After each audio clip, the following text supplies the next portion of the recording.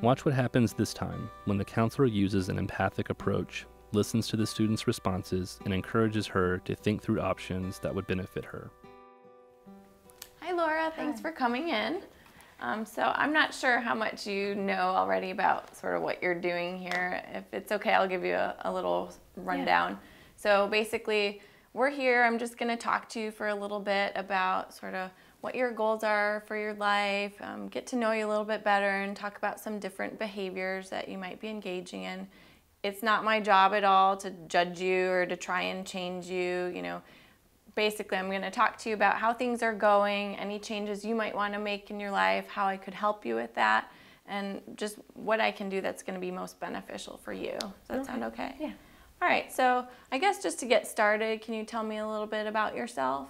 Well, my name is Laura. I'm 17 years old, and I'm a senior in high school. Okay. And what kinds of things do you have planned for your life? Well, hopefully go to college, get enough grades to go to college. Mm-hmm. So. That's great. Yeah. Do you have a plan as to where you might want to go, or? I'm not sure yet. Maybe a few schools in the area. I'm looking maybe to apply out of state. Oh, so maybe move away for college. Cool. Yeah.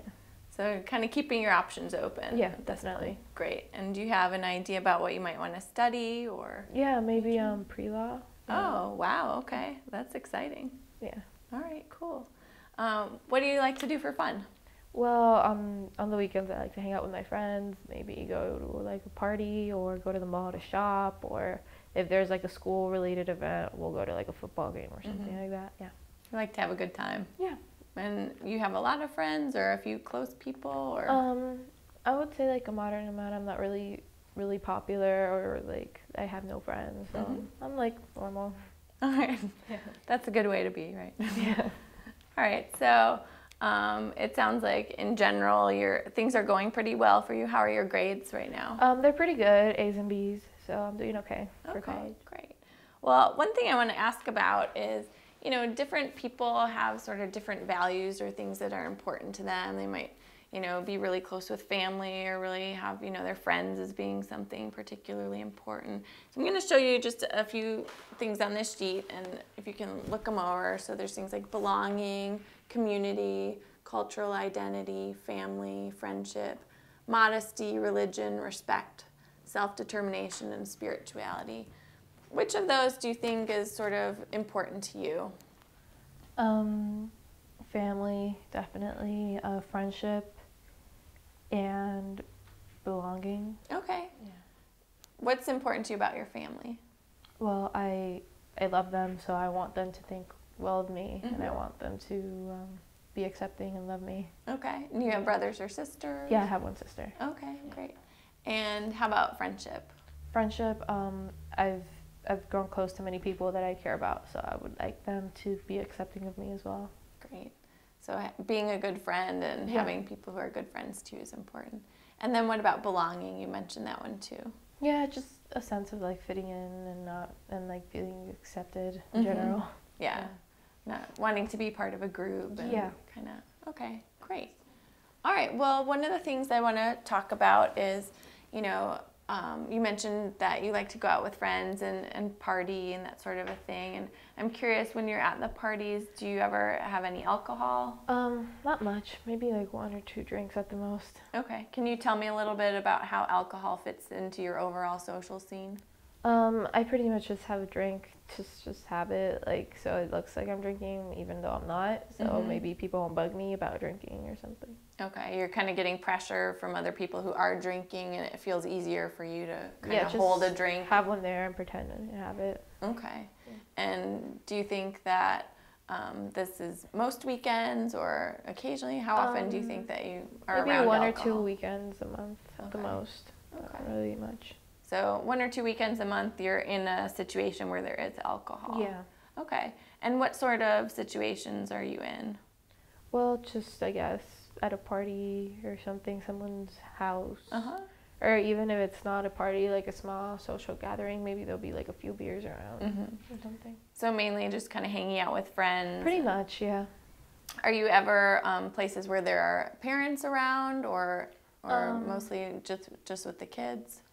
Mostly just with us, but sometimes I'll go to like a close friend's house, and like I'm close to their family as well, so we'll all just hang out.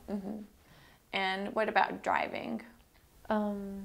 Like drunk driving? Yeah, or do you ever go anywhere in a car after you've had any alcohol? Definitely not. I've never drunk driven, and I've never been in a car with a drunk driver. Okay. So that's something that you've sort of made a decision about. Yeah, it sounds because like I know that's extremely dangerous. Okay. So. What do you know about how that's dangerous? Well, alcohol definitely impairs your judgment. So, I mean, driving under the influence of alcohol can lead to like crashes and accidents and things like that. So I'd rather not be in that situation. So you're really trying to be safe and make sure that you're not putting yourself in those situations. That's great. You know, it's tough to do sometimes, and I really commend you for being able to stick with that. Thank you. So you mentioned you pretty much will like hold a drink or maybe have a drink or two. What do you think is the most alcohol you've ever had in one day? No more than 2 drinks. Okay. Definitely. So the absolute most was 2. Okay. And what kinds of things do you like about alcohol? I've never really been drunk, so I can't really say that I like that feeling or not. But it's just like, I mean, you're just in a good mood. So it just kind of makes you feel relaxed? Or, yeah, relaxed. Okay. Anything else? No, not really. Like I said, I don't drink that much, so I wouldn't be able to tell you. Okay. And any not so good things about alcohol? Definitely, yeah. I mean, when I'm at parties and stuff, and it's getting a little later, some people that drank too much, they start throwing up, or they get hurt, or they're really loud and obnoxious, and that's not fun for anybody. So you've seen a lot of other kids who had some consequences and decided that's not for you. Yeah. Got it. I can understand that. Any other things that you can think of? No, I mean, I've never, been friends with anybody that's gotten in like a serious accident and stuff. It's just very like obnoxious things. Yeah. Okay. Well, so, as someone who's not 21 yet, underage drinking is something that's not legal, and it is something that is considered pretty risky. So I wonder what you think about that, just in terms of how it fits into your life. I know it's definitely risky, but I mean, I guess we still do it. So it's kind of something that It's just there. It's just there. Okay. And I'm curious, you mentioned, your friends are important to you and your family is important to you, and sort of fitting in is important to you. And how does alcohol play a role with that? Well, definitely not in my family life, because my parents don't really condone alcohol use. But friendships, I mean, when I'm hanging out with my friends and we're at a party or something, there's usually alcohol involved. Okay. So from your family perspective, the drinking is not something that fits very well. Yeah. And with friends, you feel like it's easier to hang out with alcohol, or maybe you wouldn't have as much fun, or your friends wouldn't like you as much? Or... I guess. I mean, since it's just there. Okay. So. Got it. Ties in with the whole belonging thing. Okay. Well, when you think about your drinking and sort of looking forward in 5 years or 10 years, how do you think the drinking might fit in with your life? It probably will have a very small role, if any, in my life, considering I have big plans for my future. So. Okay. Can you expand on that a little bit more? What do you mean? I mean, I don't think I would be, drinking as much or going to parties as much if I'm studying for school or in college or trying to get a law school or things like that. Okay. So the alcohol is something that might make it harder to reach your goals. Yeah, definitely. So when you're sort of looking ahead, how often do you think you might be drinking, say, when you get to college? Maybe less than I am now. I mean, I don't drink much anyway, so maybe like 1 drink every once in a blue moon. Okay. So you sort of have a plan to cut back on your drinking eventually. Definitely, for sure. How might that go? Well, I mean, I guess right now I would try to stop in high school, and once I get older, maybe just like socially once in a while, but not anything big or anything. Yeah, so you don't feel the need to make any major changes, but you feel like you could make some adjustments that would make it yeah, easier. that's a good word. Okay. How important is it to you to make some adjustments to your drinking on a scale of 1 to 10, where 1 is not at all important, not something you're thinking about, and 10 is the most important thing? Maybe a 5 or 6. And why'd you say 5 or 6 rather than like 2 or 3? Because it's not something I do not care about at all, but it's not something that's just constantly on my mind that I want to change about myself. Okay. So it is something you have thought about. Yeah. It sounds like. Yeah, definitely. Okay. And how confident are you that you could make a change if you decide you wanted to on that same scale?